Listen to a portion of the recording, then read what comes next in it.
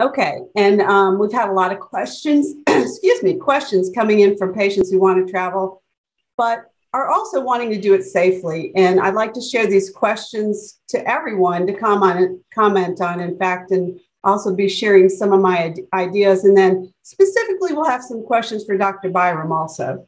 So let's start with the first set of questions. I'm going to do the questions about travel first, if that's okay with you both. And I'll start with you, Victor. Have you had any experience while traveling that was related to your vasculitis symptoms, and how did you handle it? I've been very fortunate that I've not had any vasculitis flares or issues while traveling. But it's still, at the same token, I'm prepared if it were to happen with medications and equipment if necessary. The be prepared thing. I also have not had any problems with my vasculitis while traveling. I've done a lot of traveling in the last 10 years or so, but I haven't had a flare. I have had some illnesses and some things that happened on one really, really long flight, but I don't think it's any different from another person. And I had a traveling companion, my husband, who was great at assisting me. I was just going to ask you that, in fact. How does your travel companion, I presume your wife most of the time, help you or assist you or make you feel that you're comfortable in case of an emergency? Well, the good news is she is just as familiar with my trach as I am, because when I first got it, we had to be trained with it. So she kept me alive when I was first diagnosed. I was so ill. So she knows more, just as much as I know about it, and grateful to have her there. And she's aware of everything 100%. That's great. It's so comfortable knowing that she can handle it if she has to. My husband also has been amazing, but I've also traveled with my daughter and with my best friend. So they're both familiar with everything about me and can help me. And I did have one issue on a plane coming back from Australia, because that's a very long flight. I think I got dehydrated, which is what Dr. Byram was warning me about. I felt like I was drinking water, but I don't think I drank enough. And in the end, my husband just helped take care of me. And before I got off the plane, he alerted the flight attendants, and they got me a wheelchair. And I was wheeled out and through customs flawlessly, and was feeling better after an hour or two layover, and got on the next plane home, and did fine. But we just kind of have to know that can happen, that somebody's there to support us. It might not be different from another person flying. I'm not sure. It's a long flight coming back from Australia. Dr. Byram, I'd love to ask you a few questions that have come in from other patients, if that's okay. Some of these you may have covered in your presentation already, so forgive me if I hit on some, but you can reiterate maybe for us. Sure. One of the questions was about wearing masks and this week's ruling, which you did touch on, but the question specifically came in: should patients continue to wear them when flying? And I'd love for you to reiterate that. Yeah, everybody's going to have some sort of personal opinion about this, and I'll try not to editorialize too much. I think that the truth is, though, that our patients are in the groups that are at highest risk. And for that reason, the safest thing, if you're going to make the decision to travel, I think the theme of this talk and this webinar is to travel safely. And I think part of that is to do the simple things. It's very easy to wear a mask, and I do think they're effective. The questions come up a lot about what kind of mask to wear. I think anything's better than nothing. I think a simple surgical mask like this one, this is what I wear in the clinic every day. I think those are good. Probably the best thing would be an N95 or a KN95, but they have to fit very tightly to be as effective as they're reported to be. And on a long flight, it might not be as feasible. But again, I think this is all about the individual risk assessment. If you're at really, really, really high risk and it's a really important trip and you are traveling, I think in that I've had patients have family emergencies and things like that where they have to travel. I think it's in those settings where I think you just do the best you can. And that would be a KN95 or an N95 fitting tightly. I think, again, you have to take it off to drink water and eat. And I think that's okay too. I think you just have, a few minutes here or there without masking will be okay. You're playing a kind of a long-term probability game. But I think it is, you should feel empowered if you feel at risk to, you shouldn't, I guess, cause any ruckuses. But, if you're next to a stranger on a plane and you feel comfortable telling them, hey, I'm immunosuppressed, if you wouldn't mind putting on a mask, I think that's a very reasonable request. I think, if they decide not to, don't be upset. I think again, we're in a situation where I think everybody's making their own decisions, but I think it's okay. You should feel empowered to let that patient know that you or somebody in your family is immunosuppressed. And, it'd be interesting to see how that person reacts. Most people, I think, would say, yeah, of course. But I would recommend masking in taxis, airplanes, or subways or trains. I think these are high risk spots where COVID will switch from one city to another. And I think wearing a mask is a simple measure to help mitigate that. Well, that certainly sounds reasonable. Victor, would you be comfortable asking somebody on a plane if you felt like you needed them to put a mask on, if they're really sitting right next to you?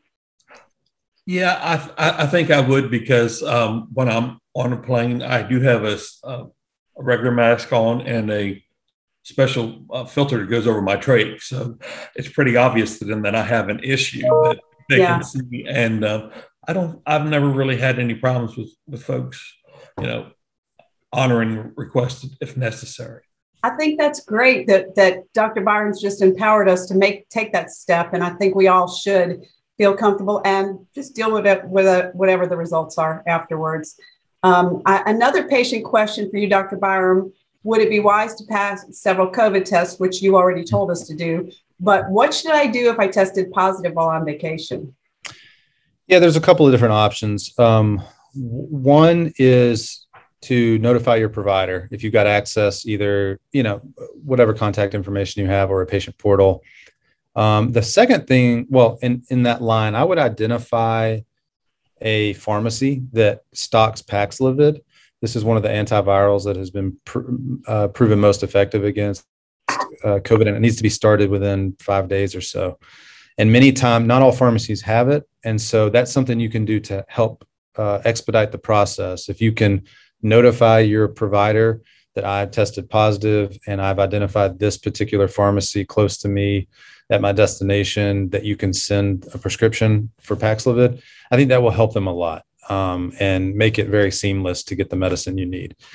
The other thing is, I think without question, if you are highly symptomatic, short of breath, feeling lightheaded, nausea, vomiting, and you can't keep up on your liquids, you just need to get evaluated. So you just need to get into an urgent care center, notify them, of course, that you have COVID. And I think they'll take it from there, whether it be an antiviral or arrange for you to get more intensive therapy with an infusion or whatever supportive care you might need. So I really think if you're highly symptomatic, you have to get evaluated. There are limits to what your provider can do on the patient portal. And sometimes you just need to be seen, evaluated, have sets of vitals taken, get IV fluids, get oxygen if you need it, that sort of thing. Gosh, great advice. I actually never thought about checking with the pharmacies first, but I think that's great advice, especially for me, because I'll be on an island. So would need to know that information from my doctor. They wouldn't be able to find that. Another question that came is, my family and I are planning a canoeing camping trip, so we'll be far away from medical facilities for at least 4 days. Any recommendations on my must-have medications in case of emergency? Yeah, this is a lot like Victor going to Alaska, remote parts of Alaska. I think it kind of depends. If a patient has been in really durable remission for months or years, I think just traveling with your routine maintenance medications is probably a reasonable, and extras, as I described, is a reasonable thing to do. If you think you're at risk of a true flare, it's again, but probably better to have it and not need it than need it and not have it. But traveling with a prednisone dose pack or just a bottle of prednisone, that's another way that your provider can help you at your destination. And in many patients of mine that travel, I will just send them a bottle, or send them with a bottle of prednisone, saying, you're not taking this every day, but if you get into trouble, this is a tool we might use. Prednisone is very cheap and it's easy to come by. So I think having an extra bottle of that is probably okay. Now, don't take it without any kind of provider instruction, but I think just having the tool available would be helpful. I think Victor brings up an incredibly important point about if you have accessory medical equipment, taking extras and emergency kits for things like tracheostomies. Some patients have urostomies or catheter kits or things like that. So making sure that you have extras and plenty of those is a very important thing to take with you. Super important points, all of them. How about the timing of a Rituxan infusion and travel? Do I need to schedule my trip around this procedure, or how do I do that if I'm a patient? Yeah, this is a tough question, because I think, again, if you're undergoing induction therapy and it's your first round of Rituximab, it's patients like that unless it's a true emergency, I recommend against travel, just to see how you tolerate the medicine. Your vasculitis was, if not currently active, then very recently active. And these are the patients on the highest doses of prednisone. And so the infectious risk is highest. And so in those settings, I think culling back on the travel is the thing to do. That being said, most patients because our medicines are very effective now, are in a remission of some sort and getting maintenance Rituximab every 4 or 6 months or sometimes longer. I think this is one of those that talking with your doctor is probably the thing to do. They know your case better than anyone, and putting your question about travel in the context of the specifics of your disease is the thing to do. Because there are risks to traveling right before a Rituximab infusion. You're right at the end of a cycle. I mean, most Rituximab infusions put people into a good remission, but perhaps that's the time at which you're most at risk for a flare.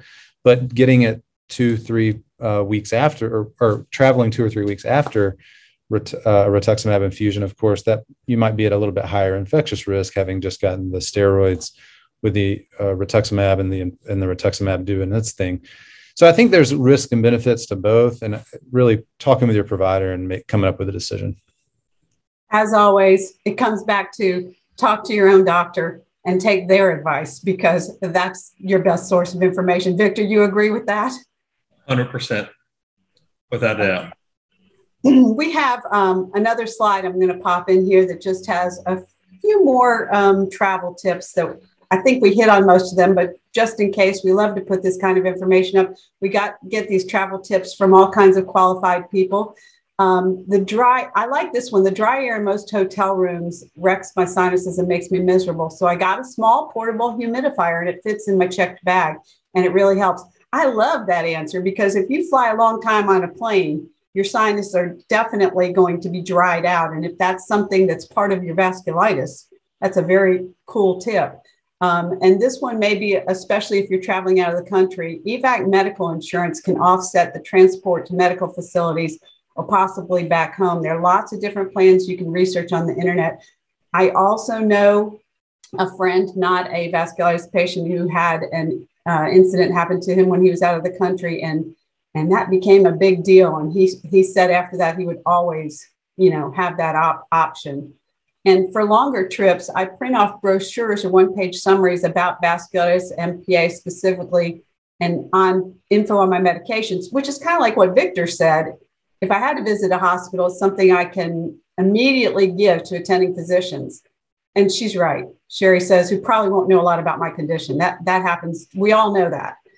And I love this one too. I often wear my Vasculitis Foundation t-shirt when I'm on vacation. It's a great conversation starter. A doctor on my flight to California saw my t-shirt, and we had a 2-hour conversation about vasculitis. What a great way to bring awareness of our disease. I've never heard that one, so I'm pretty happy with that one. And some patients need to transport medications or injections that need refrigeration. And there are special travel coolers that you can order to keep them cold. Love all of these great tidbits we got from other vasculitis patients.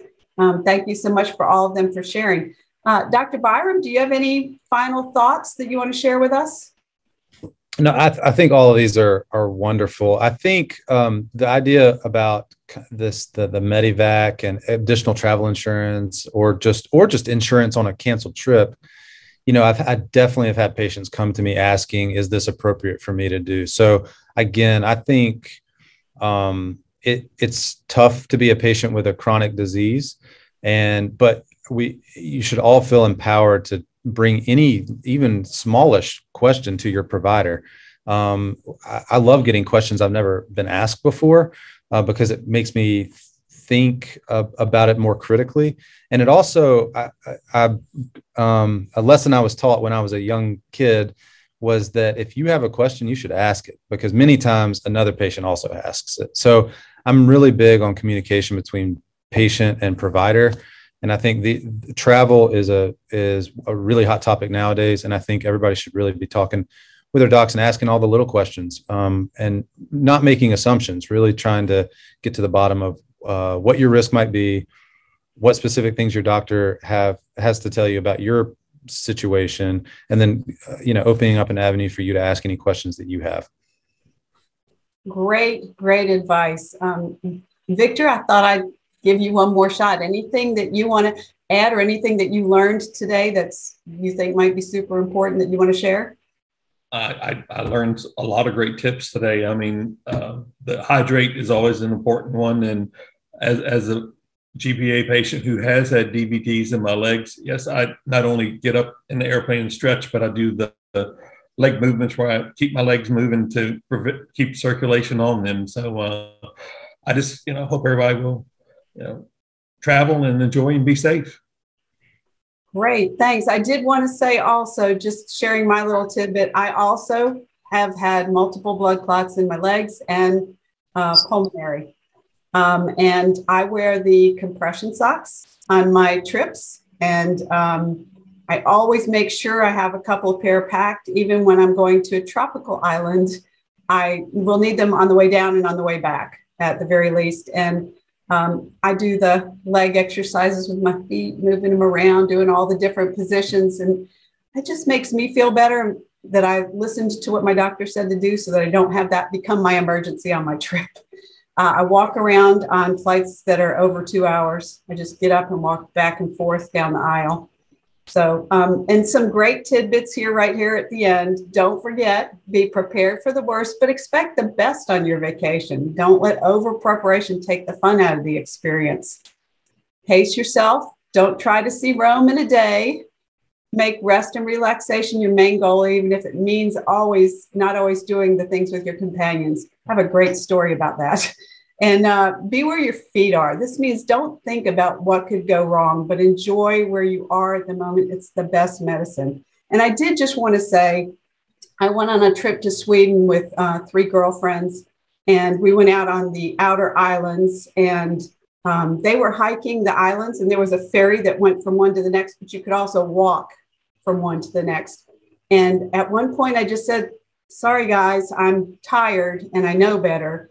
So they put me on the ferry, and I went over to the next island and stopped at this beautiful little cafe and had dessert and tea and sat there and waited for them. And they got there and they were all sweaty and hot and tired, and they had a good time too. And they sat down with me and I just found this beautiful little cafe, and it was easy for them to come right off the boat, right off the ferry, or come right from where they were coming, where I came off the ferry, and see me. So there's always cool things you can do like that. So don't overwork yourself. Just enjoy it so much.